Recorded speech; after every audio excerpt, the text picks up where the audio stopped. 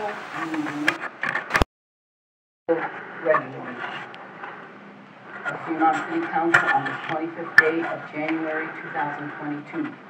As a courtesy, please place all cell phones in off position and vibrate. Roll call, please. Weiss? Here. Addie? Elder? Here. Reese? Here. Leibold? Here. Sleek? Here. Smith? Here. Council has received the journal of the minutes of the previous meeting. Any additions or corrections? Minutes will stand approved as written and received. There are 3 items on our agenda tonight. Does council wish to remove any item from the agenda? Does council wish to add an item to the agenda? Madam President Pro Tem, I do believe we need to excuse President Hafford and Councilman Addy. I don't know if we need to add those to the agenda. I don't think we have to add that. I think we just... We'll just do it at the end of the meeting. The agenda is set. Ms. Martin, would you please read the first item on the agenda? First reading of an ordinance amending the pay scale for all part-time, intermittent, temporary, seasonal, and interim employees and the boards and commissions of the City of Fremont and declaring an emergency. Madam President Pro Tem, if I could speak on this item. This is an interesting one. Last October, I believe it was, we adjusted many of the part-time wages, primarily for the rec center, and then eventually when we get to it, the summer seasonal help. And when we did that, we bolstered the lowest level of pay that we offer above minimum wage. So I didn't have to bring back the wage ordinance to you all for the adjustment to minimum wage that was effective January 1st, 2022. However, I forgot that also at that October meeting when we passed this ordinance last, we added the prosecutor, the municipal prosecutor position to the pay scale. Years and years and years ago, it was on the part-time pay scale, and at some point in time, it fell off the pay scale. And so we had been applying the elected officials' pay increase to the municipal prosecutor pay increase. But the municipal prosecutor and the law director are 2 completely different positions within the city, and the municipal prosecutor is not elected. So, so we needed to get it onto the pay scale. Well, when we didn't bring it back for an effective increase January 1st, I didn't have the opportunity to bring it back for an increase to the municipal prosecutor position. We don't need to adjust any of the other ones because we did kind of an overhaul back in October, but I did need to adjust that municipal prosecutor pay that is now contained within the ordinance, and I'm just still not used to it being in this ordinance because we just added it just a couple months ago. So I added it, brought it to you. That's why it's effective January 1st, 2022, so that it encompasses the year that we're actually in, and so that salary for the actual year is a correct and approved by council for the whole year. I just applied a 2% increase, which is what all the non-union has been getting, what's in order with us annual elected officials, like the law director, the mayor, and myself. So that explains that. If there aren't any questions, or if there are any questions, afterwards I would ask that we suspend Rule 4 so we can get it approved and not have to worry about it going forward with the payroll going forward. Madam Pro Tem, I move that we suspend Rule 4. Second. It has been moved and seconded. It has been moved by Mr. Sleek and seconded by Mr. Leibold. For Rule 4. Roll call, please. Elder? Yes. Reese? Yes. Leibold? Yes. Sleek? Yes. Smith? Yes.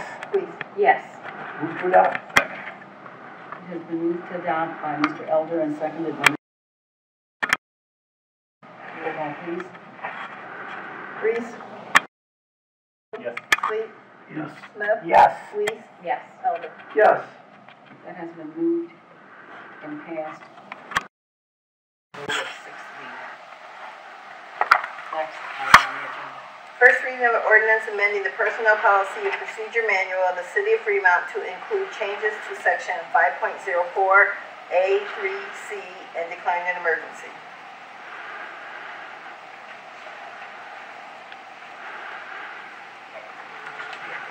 Madam President, if I may.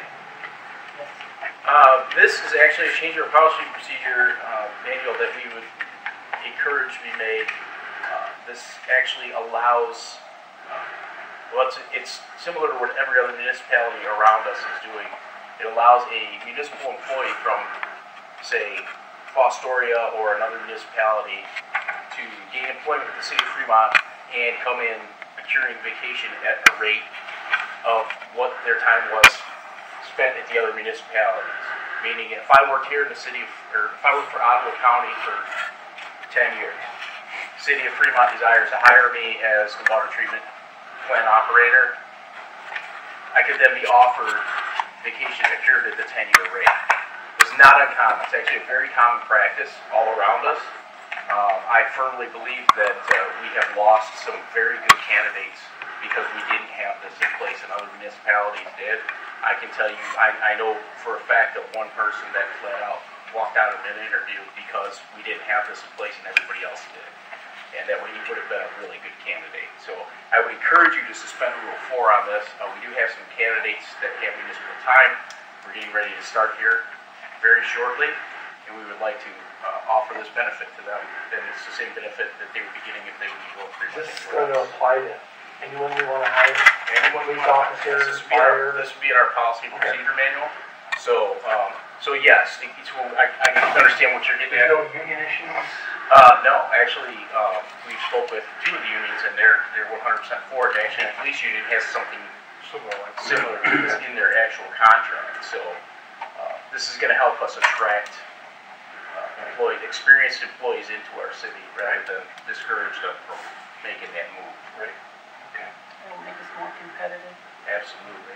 And I would ask that we suspend Rule 4 because we're getting ready to hire some new people. Make a motion to suspend Rule 4. I second it. This has been motioned by Mrs. Wees and seconded by Mr. Sleek to suspend Rule 4. Roll call. Sleek? Yes. Bible? Yes. Smith? Yes. Wees? Yes. Elder? Yes. Reed? Move to adapt.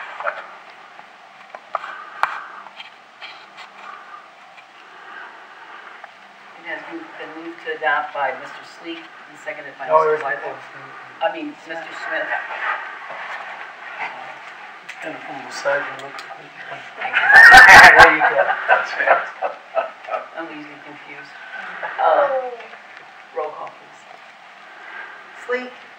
Yes. Smith? Yes. Wees? Yes. Elder? Yes. Reed? Yes. Bible? Yes. That has been passed by a vote of 6-0. Thank you. The next item on our agenda. First reading of an ordinance authorizing fund transfers in the amount of $17,297,895.00 for fiscal year 2022 for the City of Fremont, State of Ohio, and declaring an emergency. Madam President, Pro Tem, I'll just speak to this a little bit. This is just a separate authorization ordinance that we have to do every year. The amounts mirror the amounts that were presented to council last year and approved in the 2022 budget. But council's approval of the budget does not authorize the actual transfer of funds. So I always have to come back for separate authorization to actually move those funds. It's in the revised code. I can't just use your approval of the budget as authorization to do that. But the amounts are all the same. If there's any questions, it's our typical transfers. We're transferred to the general fund, $8 million, $500,000 capital improvements. The biggest thing is probably we are transferring $550,000 out of the general fund and $550,000 out of the income tax fund for a total of $1.1 million that's going to go into our debt service fund. And that is going to be used to pay off the note that we've rolled over for a couple years related to the Garrison improvement project. So we financed it several years ago now with a note. The first year that it was going to mature, we paid roughly half of it off with the amount of that was part of the project for sewer, and then we rolled the street and the water infrastructure into another note, and then we rolled it one other time without paying any of it down last summer, and so this summer we'll pay that off, and we won't have any more debt outstanding related to Garrison, which will be a good thing. And then the other stuff in there is typical stuff, a transfer to the rec department. Always, we're done paying on the debt related to the rec center. I believe last year was the last year that we had a debt payment for that. This is a separate transfer that helps essentially subsidize a little bit of the operations of the rec department and the rec center itself. And then I believe it's $275,000 going into the public safety equipment fund. So that's the fund that we're getting the fire truck out of this year, and then eventually in a few years we'll start rolling through the police department cruisers, and then another few years after that we'll have another fire apparatus. So, any questions about those transfers or anything? There's no real need to suspend Rule 4 if anybody felt like it. All it does is it just allows me to start transferring the dollars a little sooner. If anything, it makes it a little odd because last year we started transferring it like in the month of March. And so when I give you my finance reports, the transfers, it's going to look like, oh, we're not transferring as much month to month, so the percentages are going to be a little goofy. So there's no need, we can just do a reading, but with it being $17 million of transfers, I wanted to explain it, let you know that if you wanted to suspend Rule 4, you can, but if you wanted to let it go and let it go through the readings, that's fine too. What's easier for you, Mr. Crowe? It really doesn't matter. If we don't need to suspend the rules, then I'd rather see it go. Yep, that's fine. Okay, we'll have that as a first reading then.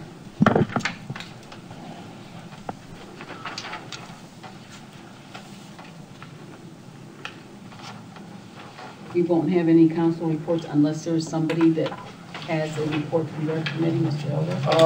We will reschedule our LRO meeting for the next council meeting, February 3rd at 6:45 to address our opening on the Board of Zoning Appeals. Okay, so Mr. Elder has announced that there will be an LOR meeting at our next meeting and it starts at 6:45. Thank you. Madam President, Yes, sir. may I make a statement to council? One thing I want to put on your radar, members of council, hold on here, I'm looking up the section. So, just to kind of update you on where we're at with some things. So, there was a recent article in the News Messenger in reference to law enforcement and the city struggling to find qualified police officers. Ken Frost and I have, we've been working on this pretty diligently over the last several weeks. One of the things that Ken found when we were doing some homework in the ORC section, because we're a statutory city, the statutory guidelines basically have a 35-year-old age, maximum age, that you can apply to be a police officer here in the city of Fremont. So if you're older than 35 years old, the way it stands today, you cannot apply to be here a police officer in the city. And I was doing some homework on this, reviewing the statute with Ken, and we found that statute is allowed to be changed per the municipality through your own ordinance, which I've asked and from years past, and I was told different, and for some reason we just, Ken and I got into the books and found not that we were able to articulate the law any different, so we called Clement Nelson, our HR consulting company, and also checked with the law director, Mr. Melly, who confirmed that we could in fact make that decision. So what we did is we made contact with the police chief and also the captain of the police department and also the union reps of the police department. Although it's not their decision, we wanted them to be able to understand what we found because they've actually brought this to our attention in the past on why can't we do this. So next council meeting, we're gonna be bringing an ordinance to city council, and it's gonna be the recommendation of the safety service director, myself, the police chief, and even the police union, that we get rid of the age requirement. We don't believe that there should be an age requirement to gain employment with the city of Fremont as a police officer. We think by doing that, what that's gonna do is, that's gonna open the door to any qualified person who wants to be a law enforcement officer within the city of Fremont, that is perfectly qualified and in otherwise good health, should have that opportunity to gain employment with the police department. And I reference myself and Ken Frost, both of us are certified Ohio police officer. We're certified in the state, and today we would be ineligible to take that test. And Ken might be in better shape than I am, but I both feel that we could do those, we could go do that job today if we were able to apply. It doesn't take away the fact that the testing process, so anybody would still have to go through the written testing process that you would have to go through. You have to qualify. Correct. You would still have to go through a physical fitness test, which is all set up by a Civil Service Commission. And then even after that, you still have to go through a medical physical exam from a doctor's office that writes you off, and then also a psychological evaluation that are all of requirements to be gainfully employed as a police officer. Does that age also apply to the fire department? So glad you asked. That was my next comment. Okay. So, interesting enough, the next code section, which is 124.42 of Chapter 7, addresses the fire department. So the fire department age is 40, not 35. And there's nothing that reads in the fire statute that we have the authority to change that per ordinance. However, it does in the law enforcement police section. So we're not bringing an ordinance to council for fire, just for police. And I don't know if there's, I haven't done enough, I'll be honest with you, I didn't get into the weeds of the fire department, just simply because initially I said I want to do this for police and fire, and then the law director, Mr. Melly, who worked with Ken and myself on this, said, guys, hold on, we can for the police, but I don't feel comfortable that we can do this for the fire. So at the advice of the law director, we are going to bring an ordinance simply for police. And we hope that we can expand our pool of law enforcement and become more competitive with other communities. The other thing that we're doing, Mr. Frost brought to my attention today, he had spoken to me about it in the past, and I believe he's talked to the auditor about it, is we do have 4 city councils, we want you guys to know what's going on. We do have three right now, I believe 3 conditional offers. Correct. Actually, there are 4 conditional. So there's 4 conditional offers out there for employment now with the police department.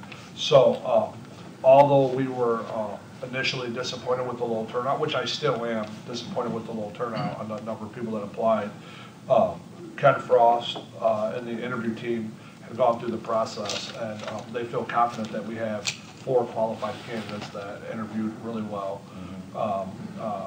Shari, who's in the room, she was part of the interview team, and Chief Bliss, Sergeant Scully, and then we also brought in the Clinton Bay Police Chief, an African-American man from Clinton Bay who was the police chief there. We brought him in to bring an outside person from that also deals with law enforcement and with his background. So he was very advantageous assisting the process. I did not sit in on the interview process, however, so we have 4. One of the 4 are not currently OPATA certified, okay? So what I was gonna say a minute ago is Ken asked me today if he felt comfortable with, I guess, me and myself and the auditor allowing him to pay for her police academy to become certified. We've advertised that in the past on our last test that we would do that, and we didn't have to do that because we had candidates that were already qualified. However, this time we had 3 that were qualified on everything and 1 that had everything besides the police training. So we're going to be looking to pay for her to go through the police academy, and Ken's working out the details of that, and that cost is gonna be between $7,000 and $10,000. Now, I will tell you that the details are not specifically worked out, because the questions that I'm gonna get asked from you and members of the public is, well, what happens if that person leaves in 6 months or a year after we pay for them to go through the academy? So those are the same questions that I have, and those details are being worked out between the safety service director and the law director to negotiate that. So that's up to Ken and his role as safety service director to work out those details. So I just want you to be aware of what's going on. That way next week when we bring this to you, we actually had this ordinance before you, I should say, let me correct myself, and I asked the Civil Service Commission, Ken did on my behalf, I believe, they had a meeting yesterday, the day before, to certify the last results of the test, and I asked them to wait until, because we need to hire a total of at least 8 people, officers to our department. We feel comfortable that we have 4 right now. However, I wanted to prolong that next test until we can get this ordinance in front of council on February 3rd, and then have another Civil Service Commission sometime shortly after, so that way we can announce the next test. I didn't want to announce a test yesterday, and then with the changes that we're hoping that you will make, then it wouldn't apply to that test. So then we'd be waiting, for, I don't know, next year until we give another test. So I'm hoping that if we get this in front of you on the 3rd, we are going to ask you to suspend the rules because we believe that there is an emergency to that, and then we can then have another civil service meeting right after that to schedule the next police test, which has to be sent out to public notice, and there's specific time frames. I think that has to be out for at least 30 days, at least, and then go through that whole process. And by the time you do a psychological evaluation, a mental health evaluation, and you go through the process from the beginning to when I first offer a person employment with the city, there's a 3-month gap before they even start sometimes. By the time you get uniforms ordered and all of those things. So there's several months, and from the time that you offer a person and they actually start employment. And we need to make sure that we move diligently, because we're losing officers to retirement unexpectedly, and we lost 2 officers to other employment opportunities. Not for anything bad in the city of Fremont, they just had better opportunities. They did a lateral transfer. We had 2 officers do lateral transfers at Erie County Sheriff's Department. Same wages, same vacation time, but they're working 8 to 4 o'clock. So, and that was unexpected on our end. So it's no lack of planning on our end, it's just the fact that things happen. So as the chief's been in here and said numerous times, I mean, you as members of council and the administration and the auditor, we've all worked to give the police department the blessing to be able to hire. They just haven't really been able to find too many candidates. And then the ones that we did, we had some that left for other opportunities already. So it's a competitive market. The 2 officers that left that made a lateral move to Erie County, had they been with the police department for years? Yeah, you're losing an officer that was hired, one's a sergeant. I'm going to tell you, 2008, they got 8, one was a sergeant, one was a patrolman. So we're losing those officers who are quality, good officers. Not that the new ones that we're hiring aren't, but you're losing that experience on the street, right? So it's tough, but I feel like we have great leadership at the police department with Chief Bliss and Captain Conger and Sergeant Wensinger and Sergeant Scully. All of these officers are working directly with Ken and I. Coming up with solutions for the police department. So it's not what Ken and I are just dictating that's happening. We're taking the advice of these officers in the department to work together to fill the void. And they know that, so they feel appreciated, and they know that we're all trying to do the best we can. So there's no animosity or anything like that. So it's just the timing and how things work out. So that's where we're at. I've got a couple of questions. Do other cities, do they have that age? A lot of them do. Yeah. So Isn't that discriminatory against age? I mean, I guess you could make that argument. I'm not an attorney, but it's what's in the ORC. So I'm glad though that we're going to get rid of it. You said, Christopher, And then in the fire department, are you going there's to? pension. I mean, that's the 35, I mean, you take civil service test, I think the idea was you're gonna be there for 30 years. You might not have enough years to retire. That's right, you're gonna be in there so you get the full pension service, and that was. Exactly. But back then, you know, if you talk to the old guys, you know, like 40 people took the test and they hired, you know, 4. Yeah, You know, exactly. and now it's like, man, we're just hoping enough, you know, are standing at the end, they'll take a job. And you know what, Councilman Liveland, as you say that, you're right, to be sitting here as one of the old guys now. I mean, we would go take the test and there would be, they'd hire one job here in the city and you'd have 75 applicants for one job. You know, it's just interesting how things have changed. So, Councilwoman Reese, to answer your question, I'm just gonna try to spin this into about 1 minute, okay? A sheriff's department can hire whoever they want. Yep. Okay, a sheriff's department can. They don't have to do any testing or anything. They can put the job out and they can hire who they want to be a deputy at the sheriff's department. A village can hire whoever they want. The mayor of Gibsonburg can hire a mayor, or he can hire a police chief. He can put it out for the public and I can apply for it. And if I'm qualified and he wants to hire me, he can hire me, okay? Tiffin is a charter city. The mayor of Tiffin can hire who he wants as a police chief in Tiffin. When I say hire who you want, you just can't, you gotta make sure you're doing it the right way. You can't discriminate against people. You gotta go through the process. In the city of Fremont, we can't. We're a statutory city, so our police chief isn't selected by the mayor or the safety service director. There's a testing process that has to be done that the city safety service director can determine who we hire to give a test, and then ultimately the testing process will determine who the police chief is, unless myself and or the safety service director has a reason that we don't want to make that person a police chief, and then that can end up in litigation, and it can be an issue where I just don't want to hire, you know, this person as a police chief because I think they're a bad leader, I think that they have morale issues, whatever the issue is, and then they can file litigation against the city, and ultimately it would end up in a common police court, and a judge would rule whether or not the city acted in good faith not to promote that person to a police chief. I hope that we never get there, but I will tell you, if there was somebody that got it that I didn't think deserved it or would do good for the city, I would probably go to court and allow the judge to tell me I had to hire them. Represent if you're acting in good faith on the city. But I don't believe we have that situation here in the city. I will tell you, I've learned that that's been a situation that's happened in other communities, which is how I've learned what can and what can't be done, is by reading a lot of the case law and different precedents that have been set. Okay. So I just want you guys to understand the big picture of what's going on for transparency with council and the public. I think it is a good idea to end the age thing. If we need people, and in today's world, 35 is not an In today's world, we are not allowed to discriminate upon age, and that to me would be. Well, and I think he's making the right stuff to do that. Yeah.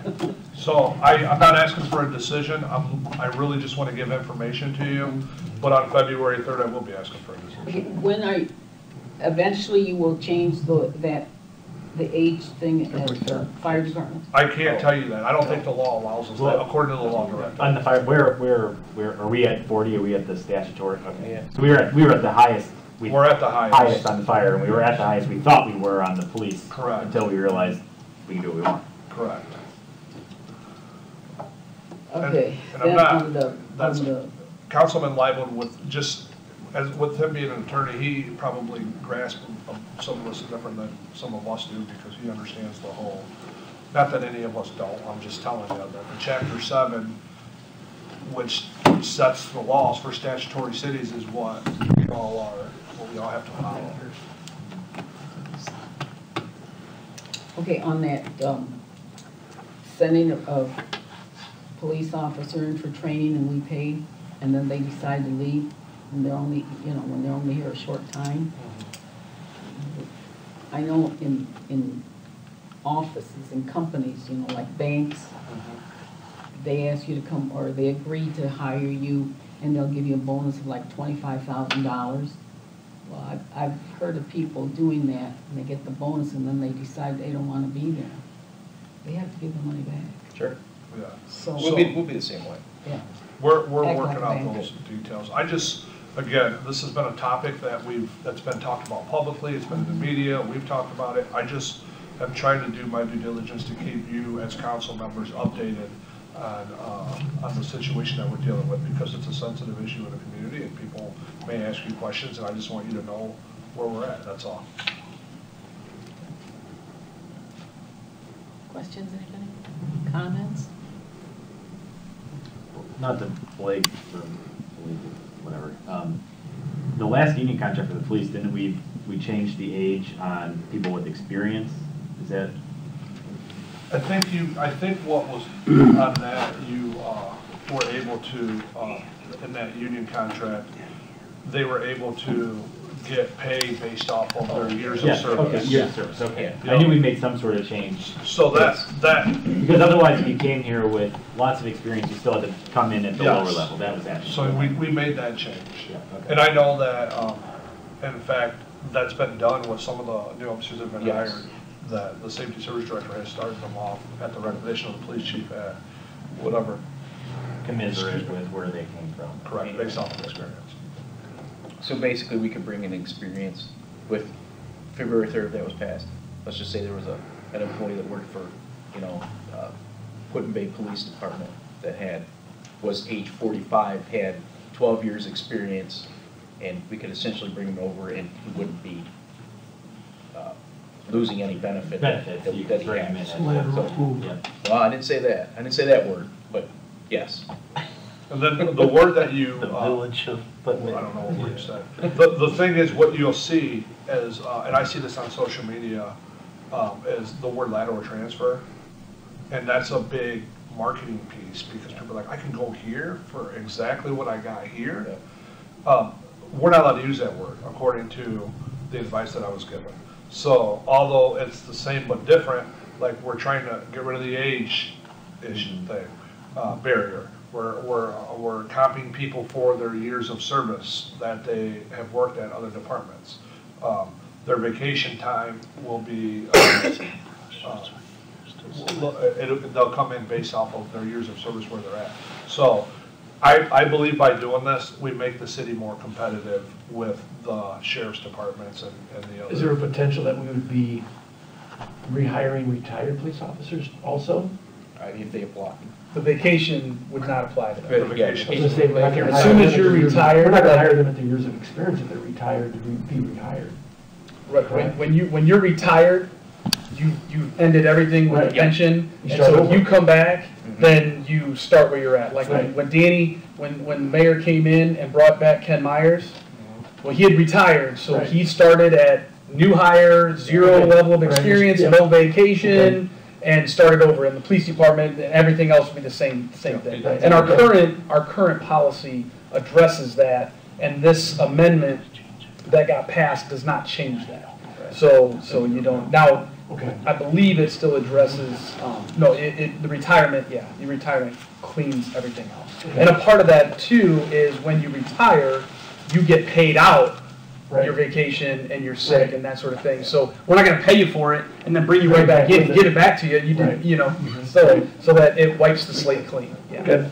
That could happen though, because I think like I don't think I know, the old, the previous system was you could get out at 48 years old. Right. 25 and 48. So I guess you could have an officer who's still OPATA certified apply to be a police officer at 48 years old, who may be qualified to take the job that's already been retired. But I will tell you, most guys that did law enforcement for that long don't want to go back and be a street cop. No. Most of them. Supply and demand just an odd thing sometimes. But you never know. Yeah. You never know. Yeah. Just like most teachers don't go back to class. Yeah. So, Not full time. That's why I asked that question, because Right. in the teaching world, there is the same kind of concept, like retire, rehire. It doesn't happen very often, so, but there is the need for it well, I'll tell you this. occasionally. The gentleman that we offered a position to has accepted a position from the water treatment plant. Okay. Is retired from the city of Bowling Green of 29 years, and we are hiring him back to be the superintendent of the water treatment plant. He's currently in Lorraine, and he's been there for 2 years. So he retired, went to Lorraine, started over, and has 2 years vacation in Lorraine. Because of the ordinance that you just passed, he can start here at the city with 2 years of seniority on vacation, what they'll have for vacation. Now, That is almost a deal breaker for him to come in with no vacation time. Because at that age, he wants to be able to have some time off, but I believe he even has to sit out wait a year to use it, correct? Right. So he still has to wait, so he's gonna start here probably this week, tomorrow, and, he still can't use vacation time for 1 year. So with this ordinance that you just passed, you still have to wait 1 year to use your vacation. So it'll be next year he'll accumulate vacation based off of 3 years rather than 1 year. So he'll get 2 weeks instead of 1 week, I believe. That's what the policy says. Where does he live? Bowling Green. And who's driving to Lorraine? He's driving to Lorraine, so he's very excited to start here. So, and he'll be here to meet all of you at the next council meeting. So, Councilman, under your question isn't out of bounds. I mean, literally, that's just what happened in a different position. Okay. Thank you. You're welcome. And then last, I'm so sorry. Tomorrow, I have a new staff member named Elena Hasselbach, who will be replacing Amanda Sears. So if you call up the City Hall, Elena may be answering the phone. Elena is coming to the City of Fremont from the County Recorder's Office, and she has been working with Colleen Carmack for 2 or 3 years. And this ordinance will also help her, because she will have to wait a year for vacation, but next year she'll have 4 years of service towards her vacation instead of 1 year. And as a mother of 2 young ones, I'm sure she is going to be thrilled with the fact that she knows that she's going to get that vacation time next year. So, but both of those folks were people that were waiting, not waiting for this, but waiting for this, if that makes sense. Yeah. So that's all. Thank you. Thank you. Is there anything else? Excuse me. Okay. Did you have any other comments? Okay, then you go on. I'd make a motion that we excuse President Jamie Halford from tonight's meeting. And Denny Addy. I thought we would do it separate, but we could do both. We could just, President Jamie Halford, and Councilmember Denny Addy. All in favor? Aye. You have to do roll call. Roll call. Roll call. Smith, Yes. Please, Yes. Elder, Yes. Reese, Yes. Leibold. Yes. Sleep. Yes. One thing, Madam President, in the future, I would probably do them individually, just in case there's one that you want to vote for and there's one that you don't. I would just caution blanketly. I probably would have done them individually, just in case down the road, if you've got somebody that is having a bit more of an issue with attendance than others, then council might have a different opinion. I'd like to make a comment regarding this issue, as I was not here at the December meeting when this was discussed. Oh, yeah, and we didn't discuss doing them, we didn't really anticipate multiple. I feel this law is asking for nothing but problems. I feel we have good attendance at city council, and I am not in favor of I think we could look into changing this situation. We can't change anything, Justin. You gotta. You can talk to. Talk to Cliff. Talk to the state legislature. It's been in the revised code. Well, why haven't we? We've never. We've never. We don't know. Yeah, The bishops found it. It's a 70-year-old law. I just think it sets us up. Right now, where everybody's doing good things. But what's to stop? Councilman such and such, we don't want to. You still got to frustrate 4 out of the 7 of you. So. That's right. You know, you still the motion. I would say we can always amend the motion if someone moves to excuse 2 people and I don't want to excuse one of them, I'll move to vote them. But I don't know if we have to. Is the council president coming to that ordinance? I was trying to find the statute. The law director and I talked about it. Well, I emailed out to council and Jim responded, because it just says member of council, and she's elected. I mean, she's not a voting member of council unless there's a tie. But I would constitute that she's still covered. Would it even cover elected would it cover Ms. Martin? No, she's not elected. She's an employee. She's not. Oh, she's an employee. An appointed. Yeah, see, this is legal. I mean, you elect council president, but we're members of legislative authority. I don't know. I don't know. I'd have to look at the actual, I was trying to find the text again to see what it says. I was thinking that question. Yeah, I'd rather, it's a I get simple it. motion. I I'd know. rather cover ourselves rather than get, See, you know. I agree with you, I would rather do it individually. I'm just opposed and see no need to do it.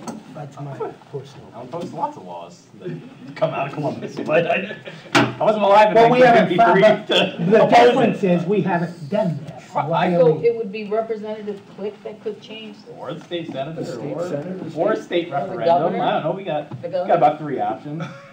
4 if it's unconstitutional some way, we could go to Supreme Court. But On that note, Madam, Yes, could I have a move to motion? adjourn. I will second. It has been motioned by Mr. Elder to adjourn and seconded by Ms. Swees. Please, Yes. Elder? Yes. Reed? Yes. Libo? Yes. Lee? yes. Smith? Yes. I am the kind of person.